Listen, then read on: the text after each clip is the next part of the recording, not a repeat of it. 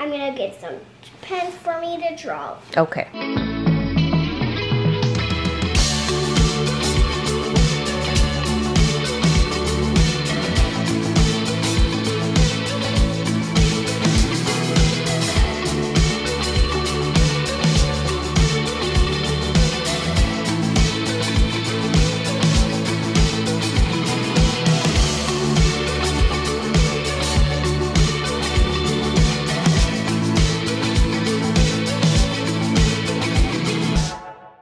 Good morning, everybody. We are just doing a little day back in the life now that we are adjusting to life with 4 littles instead of just the 3, and it's been kind of crazy.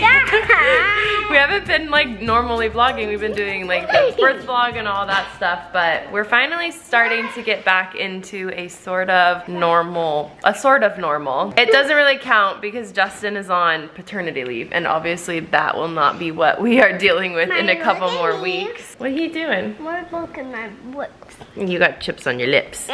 It's about 9 in the morning. So far in the mornings, Justin has been waking up with the older kiddos so that I can sleep in a tiny bit more with Faye, because obviously she's up a lot more during the night. And then I usually come out here around 7:30 or 8 with her, but she just fell asleep. So she's actually napping in our bedroom right now. She's almost 2 weeks old already, which is crazy. I feel like time is going by so quickly. Are you loving being a big sister to Faye? You're such a good big sister. She loves you so much. Oh, don't spill your snack. She's been doing so well. The boys have been warming up. Even Ruben has been like just coming up to me when I'm holding her or Justin's holding her and like rubbing his cheek on her. So we're all adjusting really, really well. And our other baby is growing so big. I don't know if you guys can tell how big he's starting to get, but he's definitely coming into his own as far as his looks and his personality. He's been adjusting really well. His hardest time of day is like 5 in the morning when I'm waking up to feed Faye and he thinks we're up for the day. But other than that, he's been adjusting really, really well. Dinosaurs.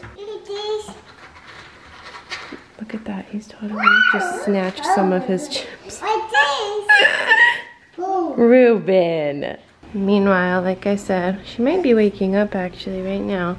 This girl's just taking a little snooze in the pack and play. She really loves this bassinet part of the pack and play. The twins did too at this age. And then we use this to change her diapers in the middle of the night because we don't really have another place to do a changing pad this time. Looks like she's starting to wake up a little bit though, so I'm probably gonna have to pick her up and feed her in a second.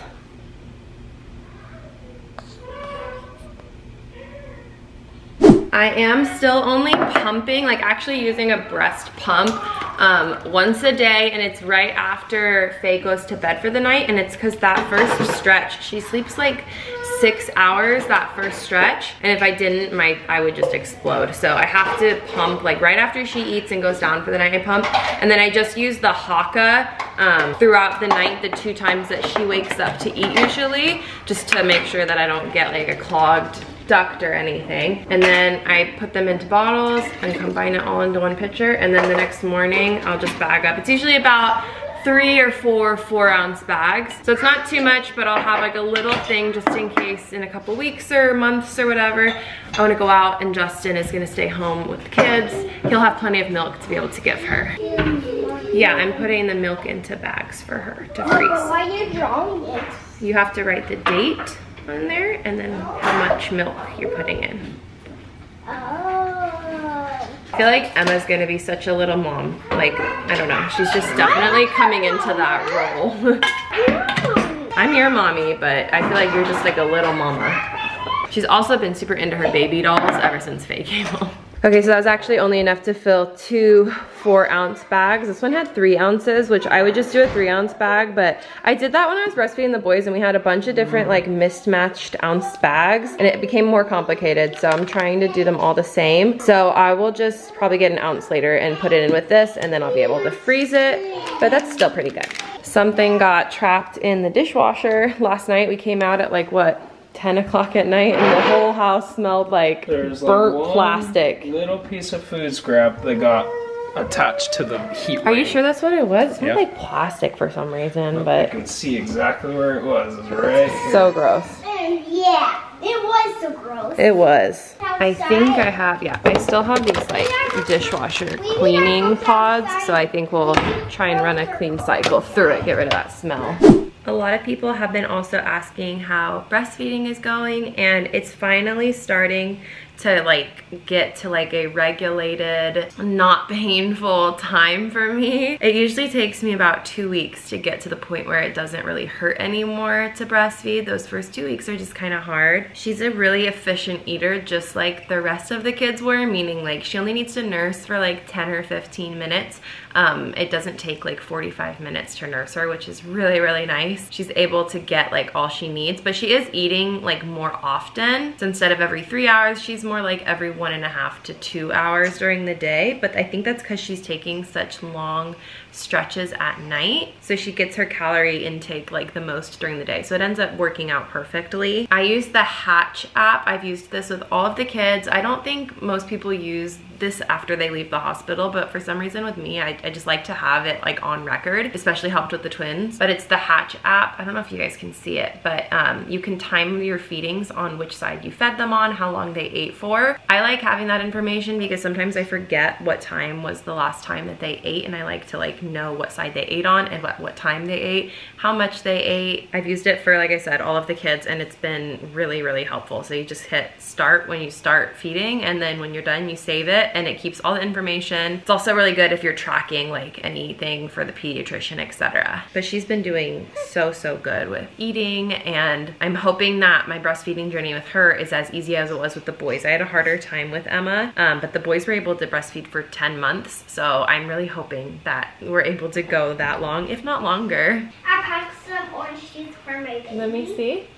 You want to show everyone your lunchbox that you got? Look at this, everybody. Isn't that so cute? Did you pick that one out? Yep. She got that one at Target. Yep. You want to show me what you got? Just orange juice. Orange juice? I have orange juice. See? Where'd you get orange juice? Oh, gotcha. It's for your baby doll. Gotcha. No, it's for my baby Sophie. Oh, okay. I framed that for her. That was nice. Yeah, but it's really huge and big. And it's a bear one. It is. It has two, yeah, but it's a cup in here. You start school in just a couple weeks. Are you excited? Yeah, but I can pack some toys in here, right? Oh, maybe not for real school, but for pretend. Yeah, just for my arms and legs and anything. Okay. I'm gonna get some pens for me to draw. Okay. She is currently only wanting to be on my chest just like this. She's even smiling in her sleep. She will not let me put her down. I tried to lay her on the bed in the back and play, but this is the only position she wants, so I'm gonna just lay here for like 2 hours because this is just perfect. Good pose. That's for me to do that at dance class every time. Okay. Mascara. Mascara. Yeah, mascara.